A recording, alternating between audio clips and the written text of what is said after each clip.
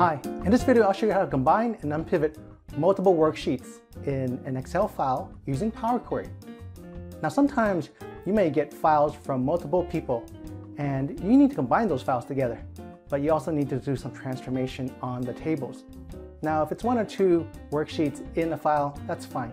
More, it becomes kind of a burden and a hassle. And if you have to do this on a recurring basis, it's going to take some time. But did you know you can use Power Query to do this? And you can even future-proof this. If more files come into your file, all you need to do is click a button, refresh it, and everything gets done. Let's see how we can do this. So here I'm in the Excel file, and I've got three worksheets, John, Jane, and Jay-Cherie. And these are tables I want to combine and put together, but I also want to transform them. I want to unpivot these columns Q1 to Q4. So it all comes in a proper table like this, so I can do some further analysis. Now also, I want to future-proof this. We want to have it where if we put another tab here, let's pretend this tab wasn't here, this example tab, but another tab here with another name, with the same format, and we refresh it, it automatically puts it into our table, not in this particular worksheet, but in another file. So I'm going to go into a new worksheet to get this particular table. I'm going to delete this particular tab or this worksheet because it's going to mess up my data when I pull it in. So I just have these three sheets to pull it in my new worksheet. So here I am in the new worksheet. You go to Data, go get Data from File, from Workbook. So I'm going to open up that file, double click to open, and the Power Query Editor Navigator is going to come up and it's going to see those three worksheets here. I don't want to select them individually. I don't want to do that. I just want to select it where the folder icon is there.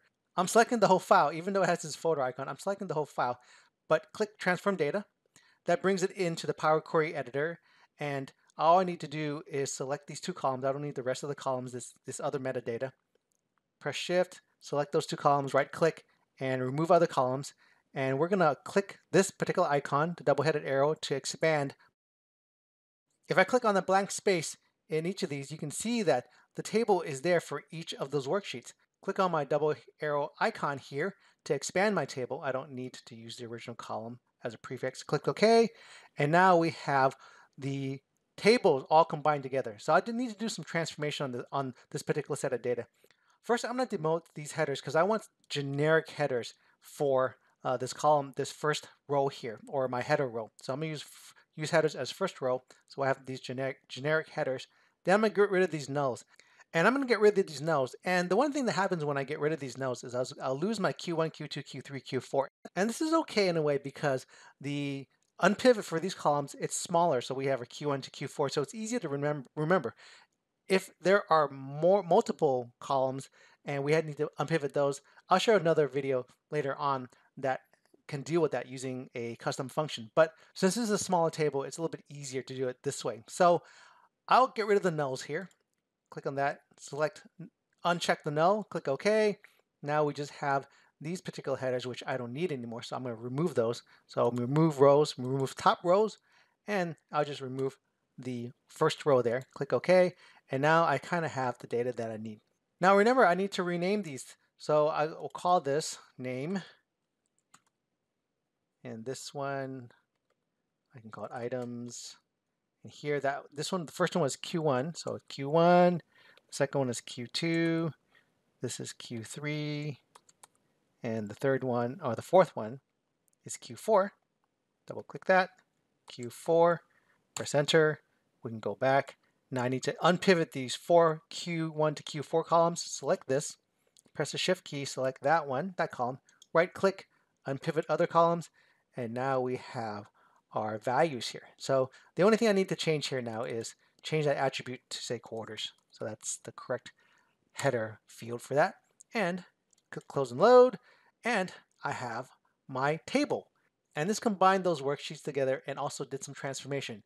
It was a smaller table, so it's a little bit easier in terms of the column sizes, so we could unpivot those. Now, if we needed to add another tab to it and had the same format, it would be pretty easy to refresh this. So let's try to see what happens if we add it. So I'm going to add another tab to this. So I opened up my file here where I have my three tabs, John, Jane, Jay-Cherie, and I'm going to put in another tab here, Sam. So let's just move this one. I'll make a copy and move it over to that particular workbook. So now we've got Sam here, and we could put Sam in the first place or the third or the last tab, and it's probably better to put it last because if you think left to right, it'll be the last one. Let's close these files. Click close, and click close. And here we have our 3 here. I'm gonna right click, refresh, and let's see if Sam shows up at the bottom. And yes, Sam does. And this is a smaller table that it's coming from Q1 to Q4.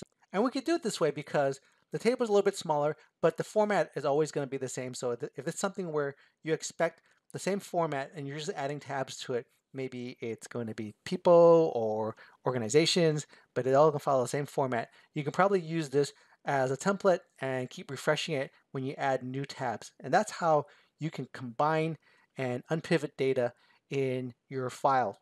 Using Power Query to combine and transform your data is one of those great solutions that Microsoft provided for us. It makes it less of a burden to do simple yet recurring repetitive tasks.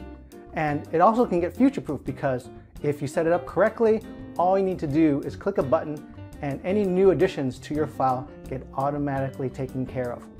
And that's the power of Power Query. So to see more videos, click the banner at the end.